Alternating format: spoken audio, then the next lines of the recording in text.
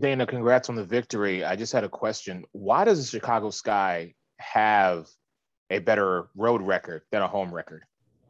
Honestly, that's a great question. I guess we're just more focused on the road, but we'll be fine. We have to continue to keep it up going home because you should play better at home. But I guess we like to play around. Thank you.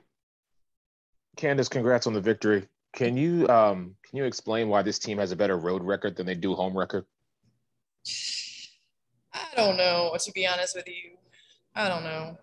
We got to fix it at home. I really don't know. But I'm glad we're winning on the road, you know. Um, we don't have to change that, but winning at home, we definitely need to fix. This has been probably the third or fourth time since this lineup has changed where this has been a new starting five.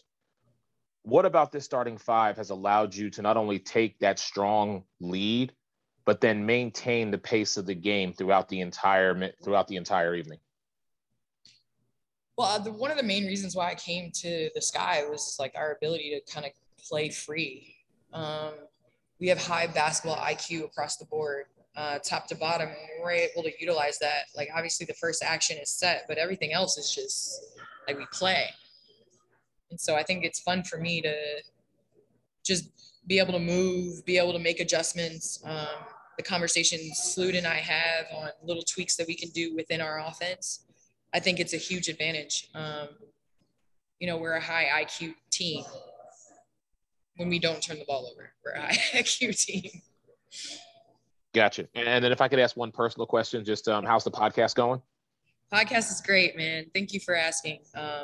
I've really been fortunate to get amazing feedback on just parenthood and just different conversations that I think need to be had and we're having now. And it has meant a lot to me, just the support that I've had from different people that have reached out and said they've enjoyed it. Congrats on your success. Thank you. Thank you. Hey, Diamond, congrats on the victory. Can you tell me why this team plays better on the road than they do at home? I don't know. We tried to figure that out after the game. We were kind of like laughing about it. I don't know, man. Something about being on the road kind of brings you together closer because it's just y'all against everybody in the arena, the other team and whoever else may be in the building. So I don't know, but we do got to figure out how to do this at home also. So speaking of being closer together, I know today is your girl's birthday and y'all just had a major victory. I know your schedule's tight, but are y'all gonna get turned up tonight? I mean, her birthday was yesterday. Oh, my bad. Okay. Yeah, all right. It was yesterday. But, Kai, if anybody knows anything about Kai, it's a never-ending party when it's her birthday. So, she's celebrating probably till the end of the month, I'm sure. Appreciate it. Thank you. All right, Coach. First off, congratulations. I've asked everybody, so I'm going to ask you, why does this team, the Chicago Sky, have a better road record than they do a home record? I think we've been healthier on the road, to be honest with you. We started off the season, we weren't healthy, and then we had a lot of our, key players miss home games early, getting Dana here late. So a lot of, we didn't have our complete team during the home games. And and we weren't in a rhythm like we are now. And so, we're putting it together. So we don't mind playing anywhere. Of course, we love playing in front of our fans, but we just want to be healthy and complete, want to have some practice time. And then we'll just, we'll deal with it wherever we have to deal with it, and we'll play. So I think it's a little bit of the timing and the health and having our players.